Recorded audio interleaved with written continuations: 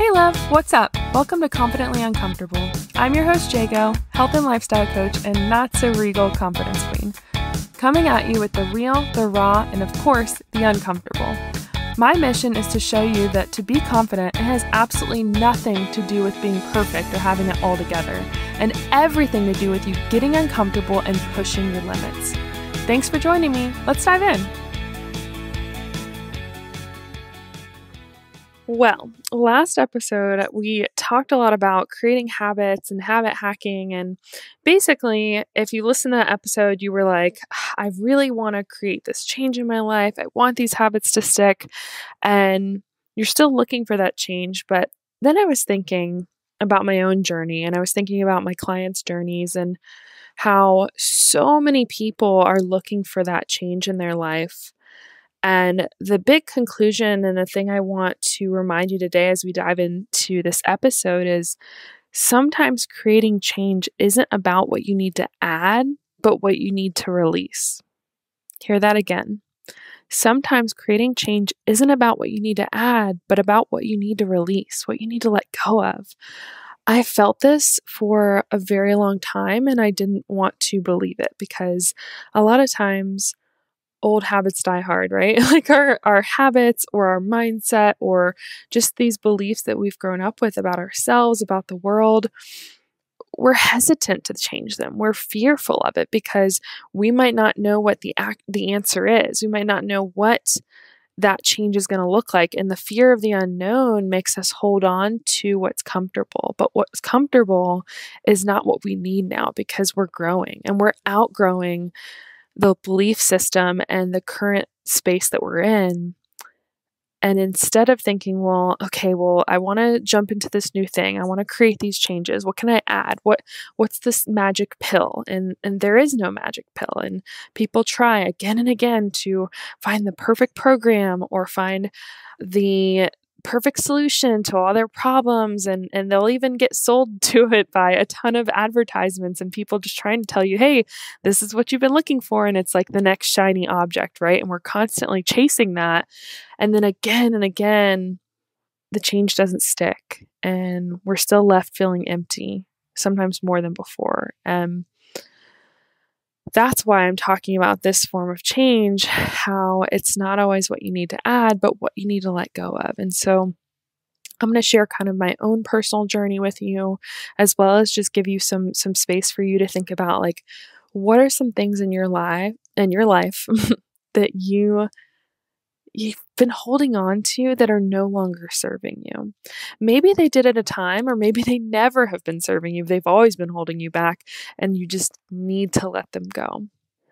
And so we're going to kind of touch base on a couple different ones. I'm going to ask you, and then I'm going to tell you which ones I've done. It might be that you're holding on to destructive habits. And a lot of times, I talked about habits in the last episode, but a lot of times the reason we're stuck in these habit loops that are really not building us up. They're breaking us down, they're keeping us stuck, and they're causing more negative self-belief.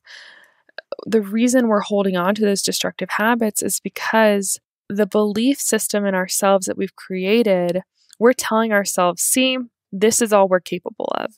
And we're constantly trying to find things in our lives that we're doing to prove that we're right. See, proving ourselves again and again. See, I told you that person was going to let me down. I told you that I was going to mess up. I told you it wasn't going to be perfect. And by continuing to break ourselves down and be destructive, we're keeping that narrative alive that, hey, you're not capable of this. Hey, you're not capable of success. And it's crazy. I had a talk with one of my clients, and she was like, the truth is, I'm afraid to succeed.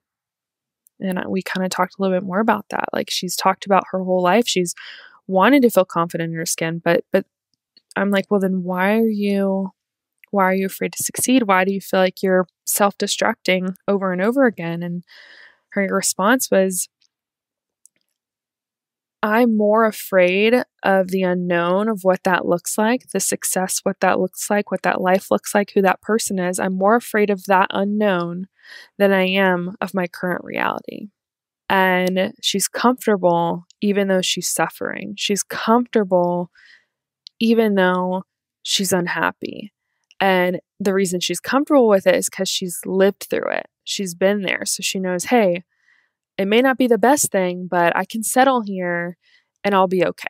I'll be all right. But if I go to this unknown territory that I've never explored before with who I am, like if I fail, if something bad happens, like that fear of the unknown stops her from even wanting to succeed. So every time she gets close, the same thing happens. This negative habit loop, these destructive habits come out, these destructive thoughts come out. And so if you're someone who finds yourself in that cycle again and again and again, whether it's like with binge eating or whether it's just destructive negative self-talk or whether it's causing yourself to fail before you've even really tried and put yourself out there, that destructive habits, like that's holding you back.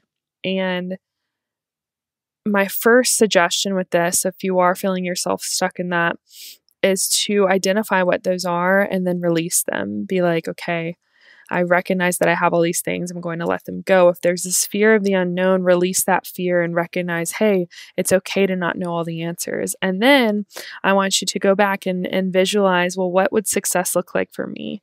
And if there's a fear of failure, well, what would failure look like for me? And walk it all the way through so that your brain can understand that failure is not the end of the world. And also, success can look amazing and it is possible for you.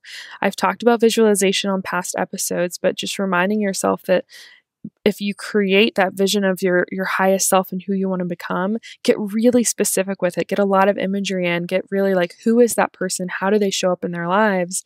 Because if you're afraid to go there, if you're afraid to really dig deep and dive into the details of your highest self, you're holding yourself back. You will stay stuck in those destructive habits. Another thing you could be holding on to, and I kind of touched on this already, was you're holding on to false narratives about yourself and your capabilities. So your whole life, whether someone else has told you or you've told you, you're not capable. You're going to fail. There's no way you could do this. Why are you even trying?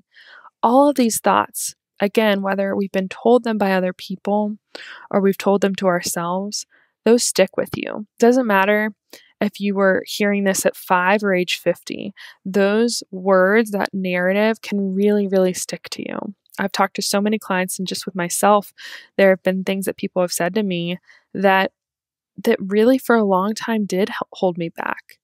Words like, even as a kid, I got made fun of for being overweight. I got called a Dalmatian because of my vitiligo, the white spots on my skin. I got called Bucky the Beaver because I had braces. And basically I got told that I wasn't athletic, that I was fat, that I couldn't do these things, that I wasn't like the other girls, that I was in dance class, but I didn't have a dancer body. And this is just from a young age. And those narrative stuck with me for a really long time, to where even when I was first starting out as a trainer, as a fitness instructor, as a trainer, I thought, well, I don't have the body of a typical like fitness instructor. I can't do this, or I don't look like everyone, or anything like that. That narrative would try and creep back in, right? Even in different times, you might have thought that you've overcome some childhood trauma or just experience that stuck with you, words that stuck with you, but they might come out in a different period in your life when you are feeling lower, when you are at a lower energy. Maybe this year for you, you're realizing all of those insecurities are coming back. All those false narratives that you thought that you overcame are coming back. And it doesn't mean that you're going backwards. I don't want you to ever assume that means that you are digressing, you know what I mean? Like going backwards in your journey. There's a reason that at this point in time, you're working through this narrative again. And it might be because you're at a higher level and you're at a state where you can work on it even deeper. And it's going to be more difficult, but it's going to be worth it because you'll be even stronger on the other end. And I tell myself that because I do have narratives that come back up and I have worked through them, but then you experience it in a new state. You're in a higher state, but there's still something that you need to work through. And so continuing to release those false narratives, call them out. I've talked about calling out your inner mean girl. That's very similar. If you haven't listened to that episode, go listen to it. But just all those ideas that we've been told or that we think about ourselves that are just negative and tearing ourselves down, we need to release that idea. We need to let go of that and remind ourselves, it's okay to not be perfect, and it's okay to be just as you are today. Right now, you are okay. I already talked about this, but this one's huge. It's the fact that maybe you're holding on to the fear of the unknown, and that's keeping you from changing. And so I talked about with my client how she was more fearful of the unknown, even what that success looked like, that she just decided to stay comfortable in, honestly, in a place where she was suffering and she wasn't feeling good about herself, but she'd at least been there and lived through it. So she thought, okay, I can just stay here. This is like my safe space. And I've worked with a lot of women who are trying to lose weight, and honestly, they didn't know what it would be like to lose the weight. And there was this fear, because there was honestly like a protection behind having that extra weight and reminding themselves, like, I can always put up this front to be funny, and I can always put up this front to be the happy person all the time, and all these different like personality traits that instead of being like a part of us, they actually become a wall that kind of keeps us safe from the outside world. And so I don't know if you've created that in order to avoid the unknown, but I know personally it can be very easy to do that. It can be very easy to hide behind walls in order to try and stay safe because you're afraid of the unknown. You're afraid of what could happen. And if you feel that way, remind yourself that you're capable. One thing that's a really good exercise to do if you do have fear of the unknown or fear of something like not working out for you and you're wanting to change, but you're like, but what if I fail? What if I fail this? Actually go through the exercise of like, well, if I did fail, it's okay. Like, it's not the end of the world. Like, maybe I'll just be back exactly where I am right now. And that's not the end of the world because I'm dealing with it right now. I'm in my present state and I'm functioning. So it's okay. Another exercise you can do if if there's a fear of the unknown and you're just not able to trust yourself, you're just like, I don't know if I should make these changes. I don't know if I'm making the right decision. I don't know if this is going to work out. Just all of these like doubts that are coming up over and over and over again. What I suggest doing with that fear is basically think back to like in the past, at least 3 different instances that you thought there's no way that this can work out. Like, it could be that you were interviewing for a job that was maybe above your experience level, or that you found a partner or a friend or relationship that you didn't think you would find, or that you got through some adversity in the past that you were like, that was one of the hardest situations ever. I never thought I would have gotten through that, but then you did, right? You showed up for yourself and you made it happen. Go ahead and find some of those instances in the past where you made it happen, even when it seemed impossible, and remind yourself who the F you are, because you're capable. You've done it before, you can do it again. Even if it's a different scenario, showing yourself that you've gotten through this before, you've gotten through hard times.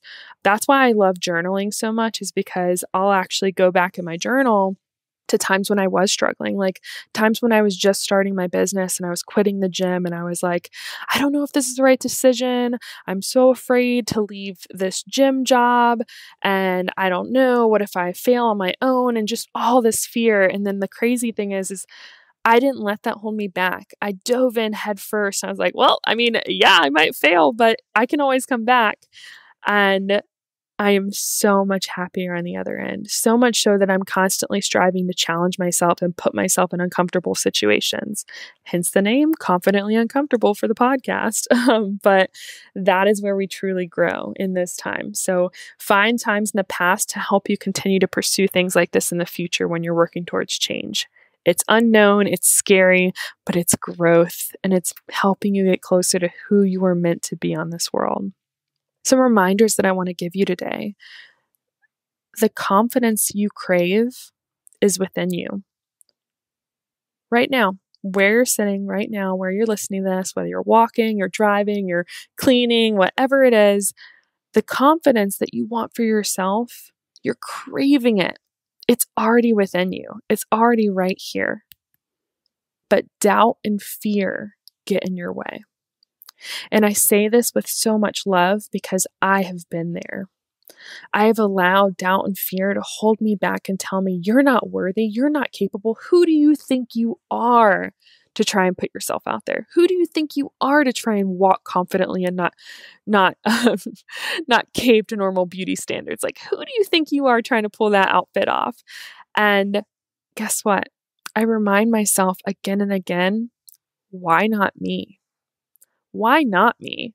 I absolutely have what it takes, and you have absolutely, say it to yourself, I have what it takes to show up confidently in my life. I have what it takes to create change that lasts. I have what it takes. I just need to release that fear and doubt. That change you're seeking is not going to happen until you learn to let go. I say this knowing how hard it is to let go. Letting go and releasing these things you've been carrying for so long, maybe years, maybe your entire life you've been carrying them. Letting go is really what's going to make the difference.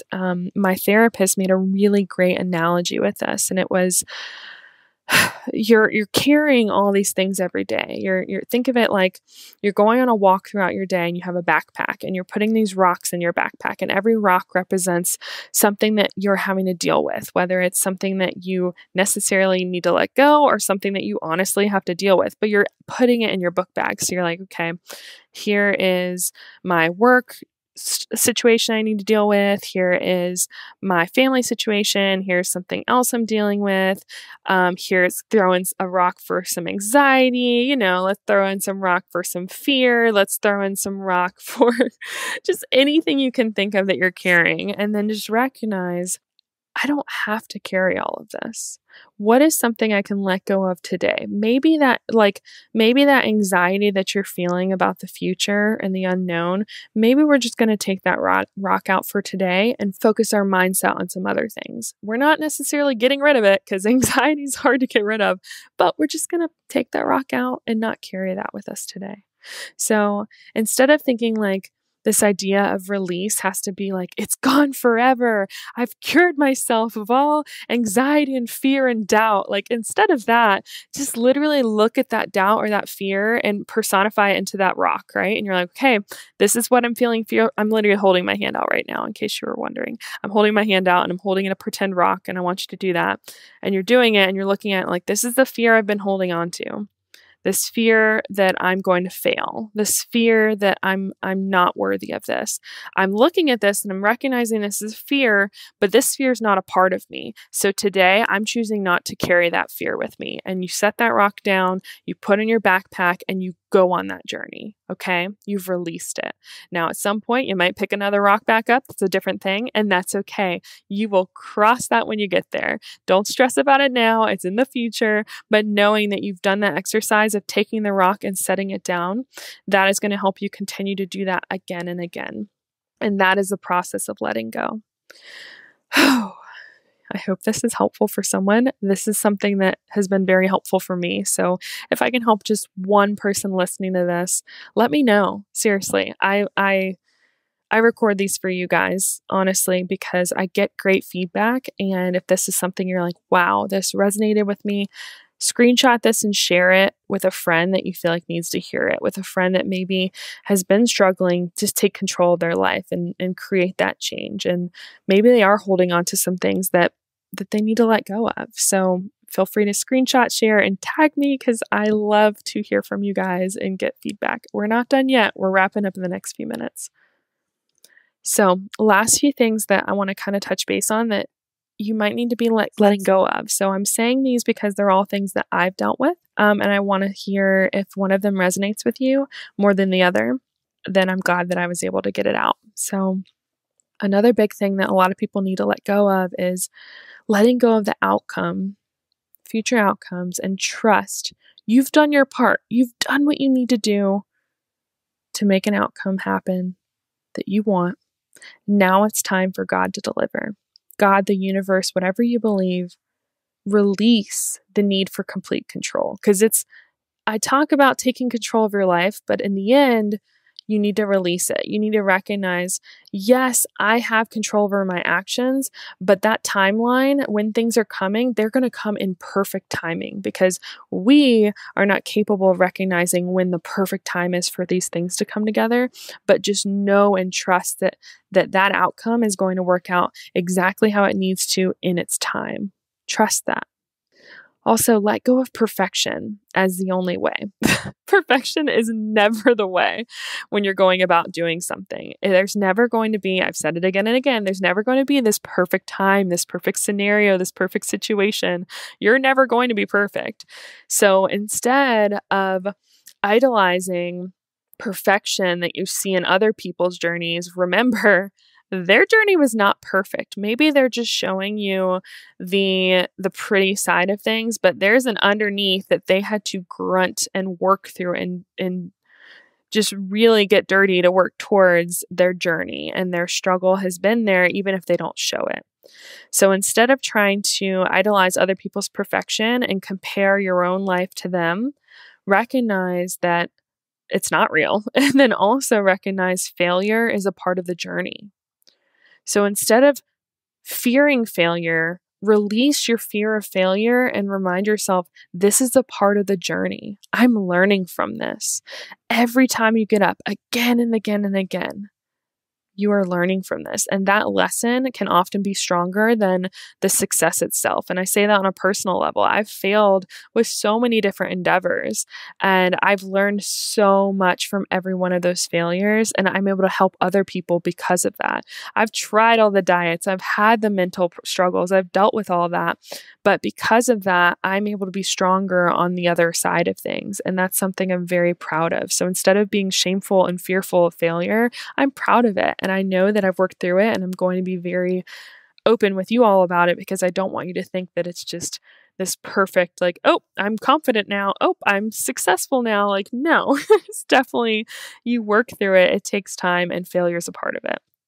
Another thing that a lot of people need to let go of, so many of my clients deal with this, let go of the guilt that you've been carrying. Listen.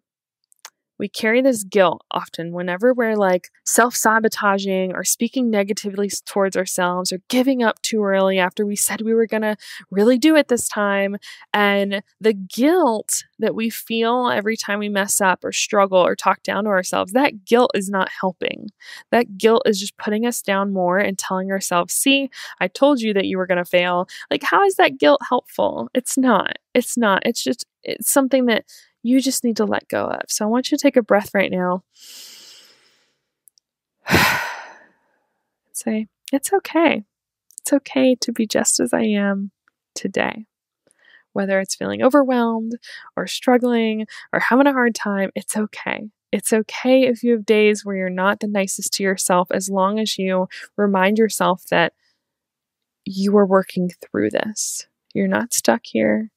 And these actions and things that you do, these failures, they don't define you. They just help build you up. Release the weight of that guilt.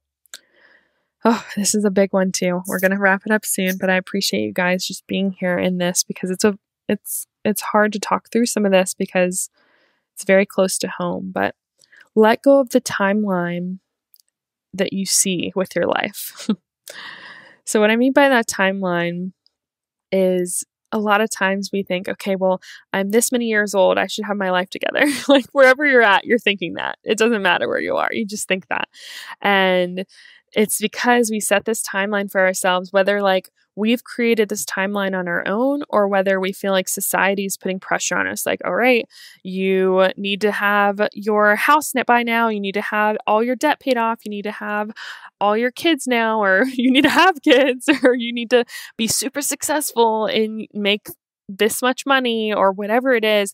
There's just this timeline that like, okay, you're behind. You're like, wherever you're at, you're behind, right? And that timeline is something that is not helping you. Comparing where you're at on your journey to someone else's is not helping you.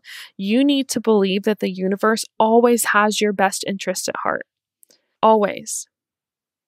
And things are coming in due time. the perfect timing for you, not anyone else, for you. And it might look different than everyone else's timeline, but it's going to come together exactly when it needs to for you. So release that constant comparison to your classmates that you're seeing on Facebook, or the people you see on social media, or your friends, or even your siblings or your other family, and just continue on your path, because you are exactly where you need to be. You just have to keep going. Okay. If you spend all your time looking right and left at other people, you are going to, you're going to get dizzy and fall down more than you have to. Whereas if you just focus forward on what you're working towards and every step you're taking, you are going to see how far you come, and you're going to come so much farther, and you're going to do it your own way. And that is the best way to do it, because it's going to feel genuine, it's going to feel true, and it's going to feel honest to who you are and who you want to be. So that's a timeline that a lot of people hold on to, and letting go of that is going to be huge.